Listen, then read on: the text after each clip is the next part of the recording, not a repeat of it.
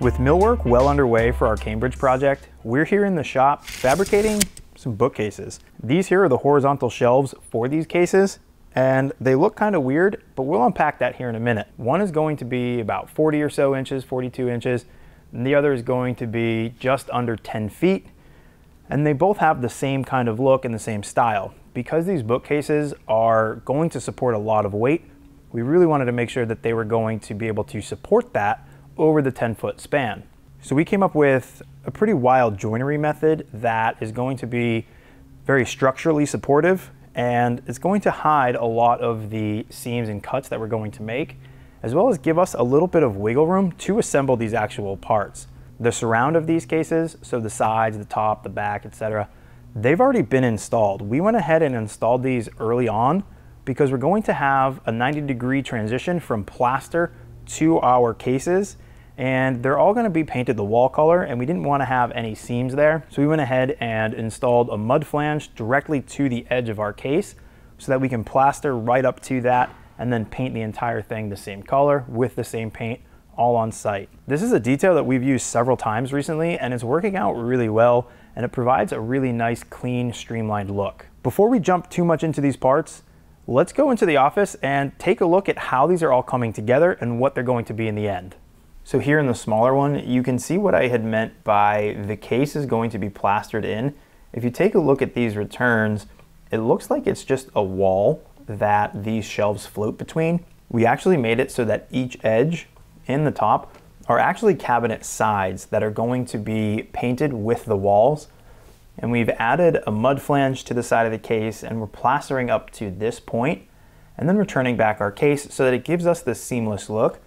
But we also have the structure and stability of a plywood case going around that. Because these are bookshelves and they're going to be holding quite a few books, we do want to make sure that they are structurally sound and that they're being supported on all sides, especially these ends. So we'll have a cleat behind each side as well as running through the back, and these vertical posts will also support a lot of that load. You can see, especially in this rendering here, that the horizontal shelves are sitting proud of the vertical pieces by about 1 inch. This means we can't just have these shelves floating in there and make them adjustable. We need to actually have a full run of that entire length.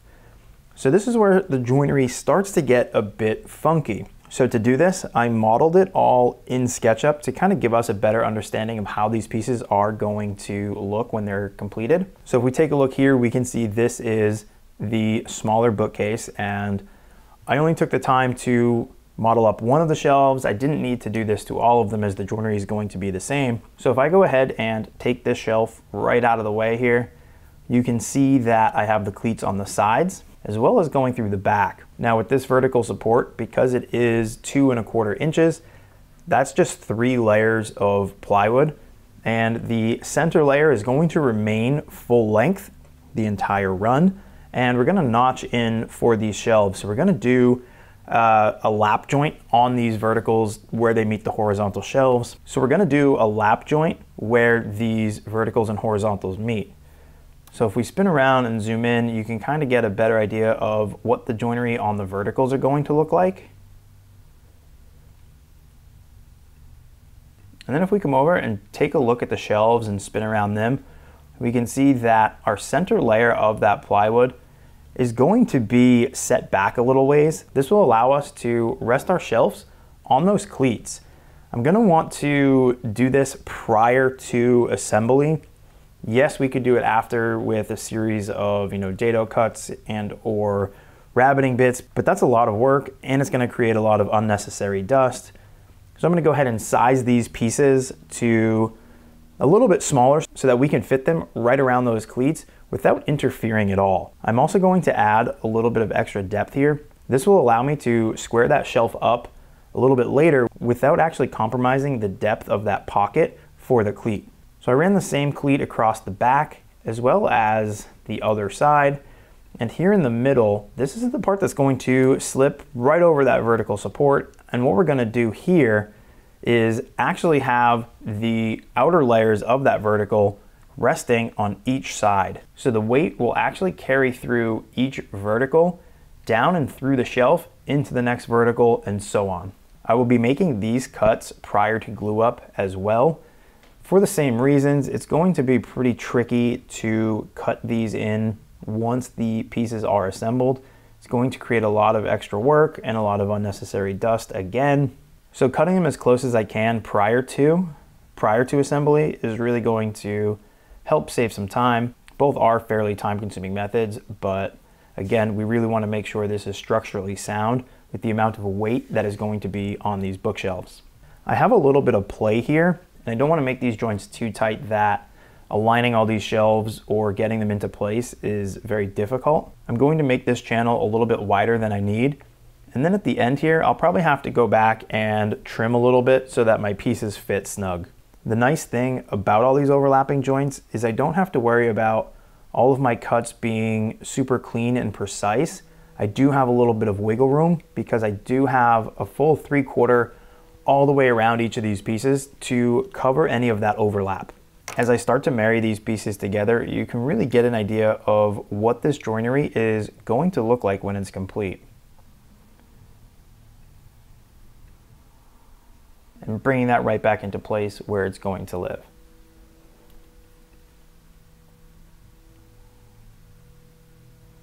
So to glue up the uprights for these bookcases, we're going to start by taking our rips, which are left wide so that we can go back and trim them to size. Once we're done, there is going to be a little bit of shifting that happens and the pieces aren't always going to be super flush. So we're going to make sure that we have the room to trim them later without compromising our end size. So to begin this process, I'm going to clean off all of these pieces, making sure that there's no debris in between our layers, making sure that they sit flat and tight. We also don't want any dust in the vacuum bag, so we'll just make sure our entire operation is dust-free. We want to take a look and sight down our pieces and see which way those bows are going. Some of these pieces are going to have a bow to them. We want to make sure these bows are going in opposite directions.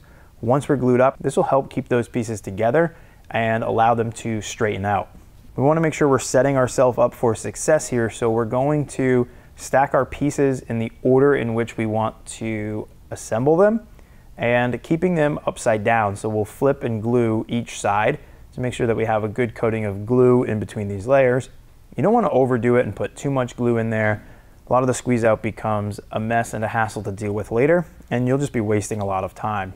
As I'm flipping and alternating my pieces on top of one another, I'm just going to use a brad nailer to tack my pieces in place. This is going to help keep them from moving during that glue up. And because I am gluing up multiple pieces here, I don't necessarily have the time to adjust the pieces once we turn on that vacuum bag. I want to be fairly strategic in where I place the nails. I don't want them to be in an area where I'm going to cut out. These are the verticals that will receive those wide notches, and I don't want to keep hitting nails and ruining our blades. With all our pieces glued up, I'm adding a layer of plastic over our pieces. This is just to prevent any of the glue squeeze out from getting stuck to our bag. This is a brand new bag. Our old bag actually failed, the zipper broke on it, so we replaced that one, and we want to make sure we're keeping this one in good shape so it lasts a long time. So just throwing on a little bit of plastic over these pieces will help prevent any of the squeeze out from getting attached to the bag. Now we're set to turn the vacuum bag on, and we're going to wait a couple hours until the glue is set before proceeding. Now that it's been a few hours, we can go ahead, open our bag up, remove the pieces, and start to trim and square them up and add those notches.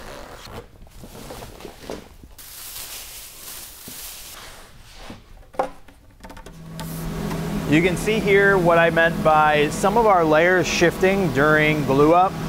These ones must not have been nailed very well, and under all that pressure of the vacuum, the layers just started to shift. My pieces are still wide enough because I did leave a little extra room there, but I'm going to use that to my advantage in squaring these up.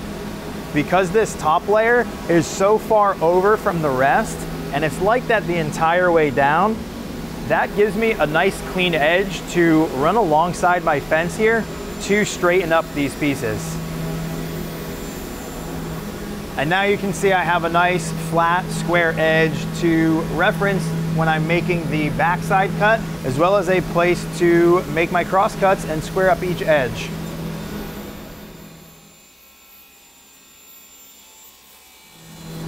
And And now we have our piece trimmed to size. Our long edges are parallel, our returns are square. We can now begin to lay out for those notches.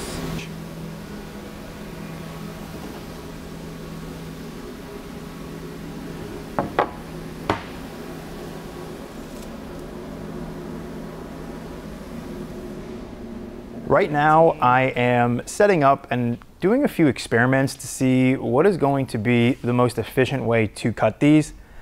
Cutting them in multiple passes on the saw is time consuming. It's also a bit dirty, but if I were to use just the router, you know, that's also very time consuming as well. So I'm kind of leaning toward a combination of the two. Instead of using a jig with the router, that would be a bit complicated to set up and keep my lines straight going from all three sides. I can do that on the table saw with great accuracy. And then I think I'm gonna come back and clean up these notches with the actual router. This way I won't have to do as many cuts on the table saw, and I'll get a nice clean flat bottom hole for these notches. I'm using a very short pattern bit or flush cut bit. That will allow me the flexibility in depth because it's such a shallow cut. I need a shorter bit, but I also want the bearing so that I can ride along that edge. And it's a wider bit, which will mean less passes in cutting into that notch. Since I already cut the notches in the shelves before gluing them up, I'm just gonna go ahead and clean up some of that glue that may have squeezed out in the center of that notch. This time I'm using a longer pattern bit with the bearing on the bottom. This will allow me to run this bit on the bottom edge and clean up everything in between.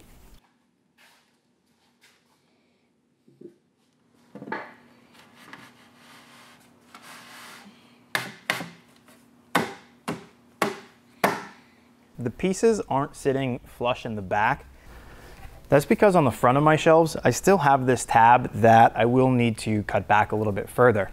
The pattern's already starting to emerge where we're keeping our 1-inch distance off the vertical. The shelf right now is a little proud, but once we're able to seat that back, we'll get that desired reveal that we're looking for. I'm gonna go ahead and clean up the rest of these ones and get set up and just repeat this entire process. Now we have the small bookcase fully assembled. We just did a dry fit to make sure that all of our pieces are going to fit, that our openings are where we need them to be. And it also helped determine what the best method was for cutting these so that when I do move on to the larger bookcase, it can be a little bit more streamlined as I do have 4 uprights in that bookcase. So the next steps for this bookcase is to actually disassemble it and prep it for finish. One of the things that I noticed when fabricating it this way, I was actually supposed to leave some solid blocking here in the front so that this whole front edge has support for our edge banding. I failed to do that during the glue up, so I'll just have to go ahead and add a small block in the front here. Then we can edge band all of our parts, trim them to their final width, and send them off to the finisher. That's gonna do it for this. Wait, it's not gonna do it for this week's episode. We have something special for you guys. Previously, we've talked about recording the live Q&As that we do on Instagram the Friday after these episodes air. And this week, we have one of those for you. So keep those comments flowing, drop them here on YouTube, and hit us up on Instagram. And here's the Q&A. Welcome to the Q&A for this week's episode of Revealed. We are recording these. We're gonna start recording them, throwing them into the end of the Revealed episodes. So if you guys do want to ask us questions here, we are still answering them live, and we will be answering them questions from the YouTube comments as well. So be sure to leave them there. All right, let's roll. Jump right in. So from a YouTube video, you got to ask this question, probably referencing when you walk through the shop tools. Track saw instead of a table saw. Yeah, so I believe the question was, how do you feel about using a track saw in the shop instead of a table saw? And are we missing out on any valuable, I forget exactly how the comment was worded. Features, I guess. Yeah, or precision or something. But in general, I'm not a big fan of track saws, actually. I think they certainly do have their place. There are, we have a couple of them. We do use them here, don't get me wrong. But for cabinet making, I definitely don't think that they are the end all be all. If you're processing sheet goods and you need to make a couple of quick cuts, they're great, they're fine. But when it comes down to the finer cuts, like say you have to, shave a 32nd off of something, or you need to do 0 to, you know, just a hair, another 30-second, let's say. They're not good for that. There's a lot of deflection in those blades and what have you. So I'm not a big fan of the track saws in general for this purpose. So that's probably just a significant cost thing, right?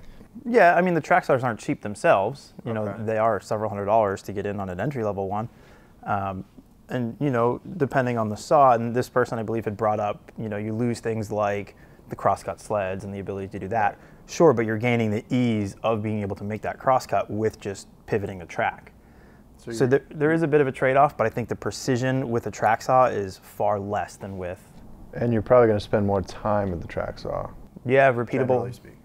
Right, you're not making the same repeatable cuts that you can with the table saw as quickly and easily.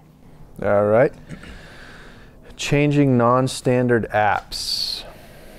Appliances, yeah. Appliances, so, sorry. Yeah, the question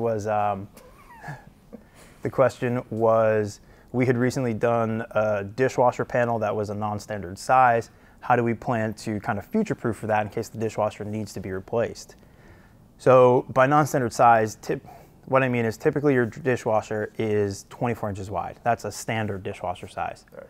This particular unit was a very small unit, and we went with an 18-inch dishwasher. They're not uncommon. If there was ever an issue in the future, you can find a replacement for it. Your options just become much, much less. So that's all we meant by that. It's still the same rough opening, and you can swap that dishwasher out if there is ever an issue down the road. So that was referencing probably our last video?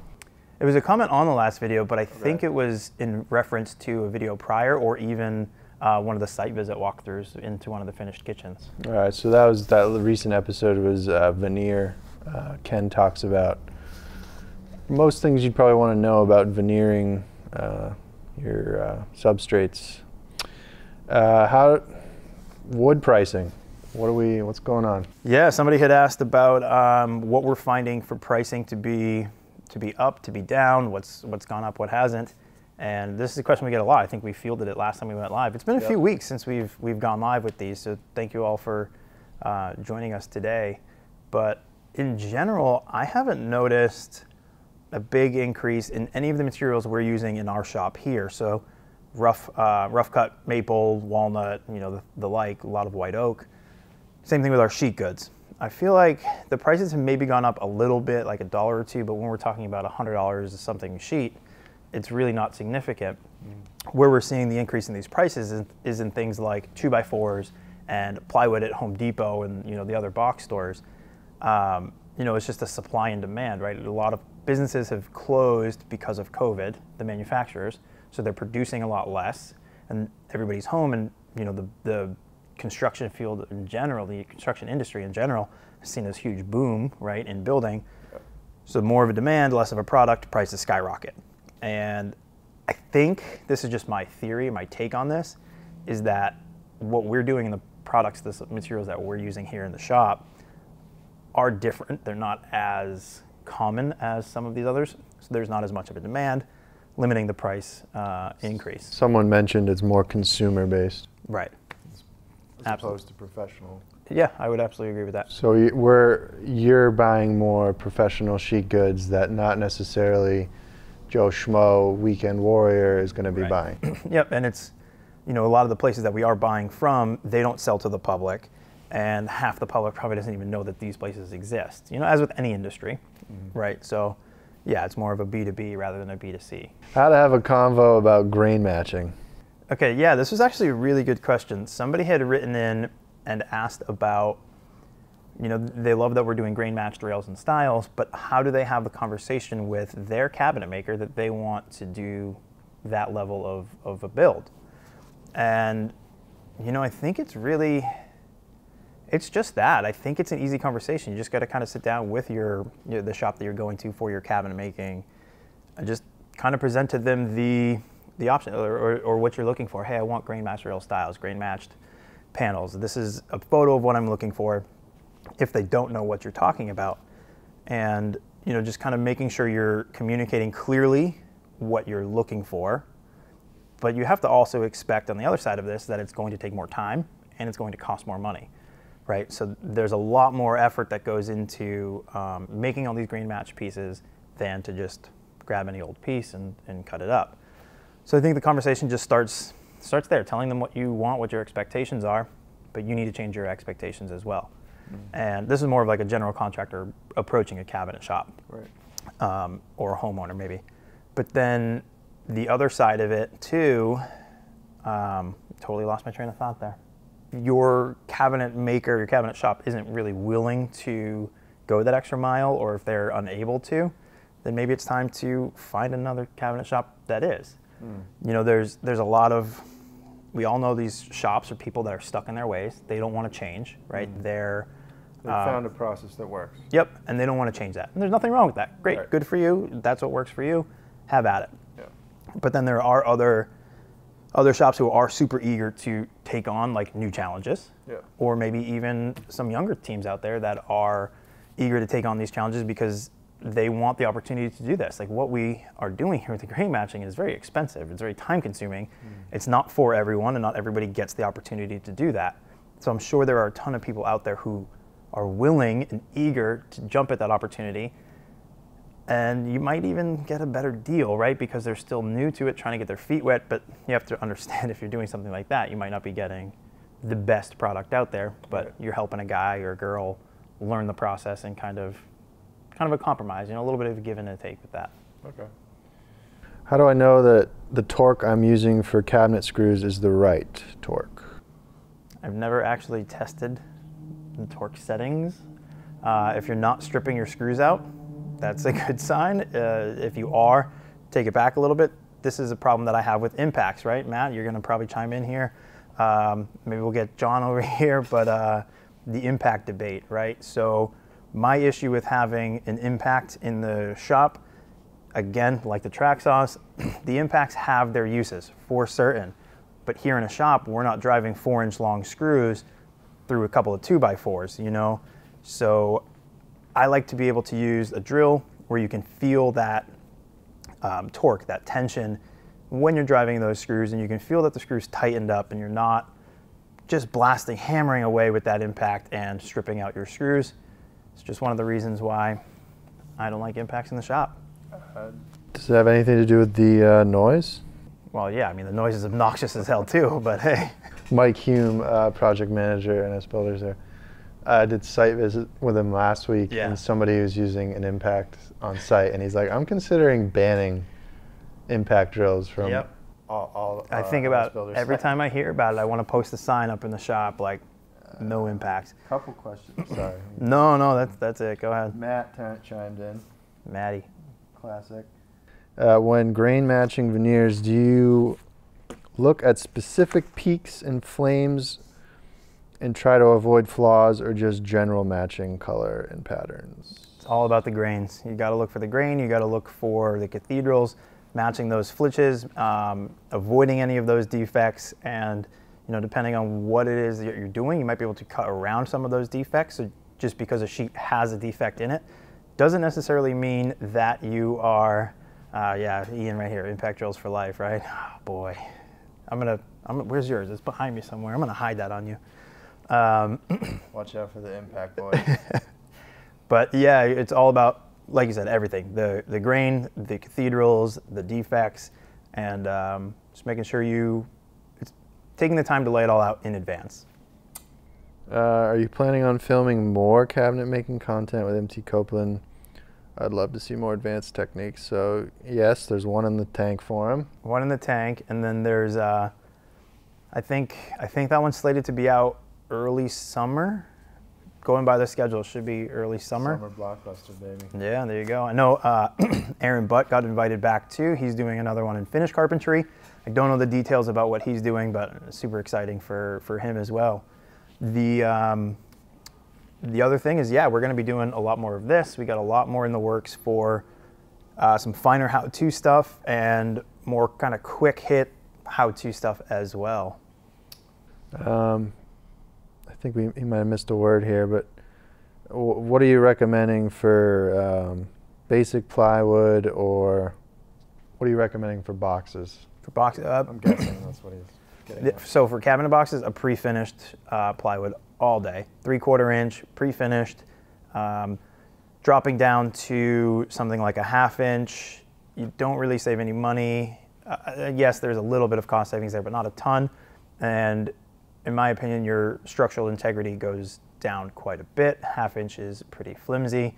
So 3/4 plywood, pre-finished, saves you money on having to finish the boxes later on. Those, right, the boxes can be a huge pain in the ass to finish, so you're not having to do that. The finishes are pretty durable and widely available. All right, a couple more good questions here. What do you use to cut the veneer? We find when we cut using Stanley knives, it moves with cutting the grain. I use a router. I think we actually did a video on this a while back, or it was in part with the router.